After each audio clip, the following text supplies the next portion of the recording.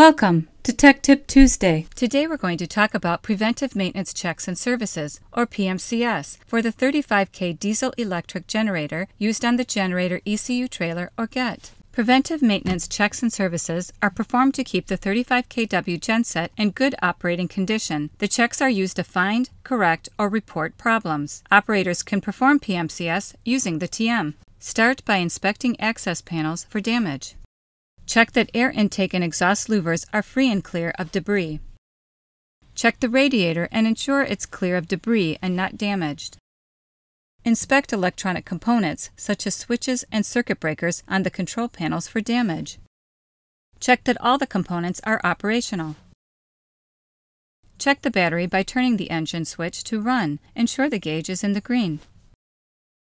Inspect the engine cables and hoses for fuel, oil, and coolant leaks. Check the oil and the hour meter. Check coolant level. Verify that the fluid in the overflow bottle is 1/3 to 1/2 full and no discoloration or indication of burning or overheating is present. Check the belts for correct tension. Check the air restriction indicator. If the indicator is red, check the air filter for dirt and debris.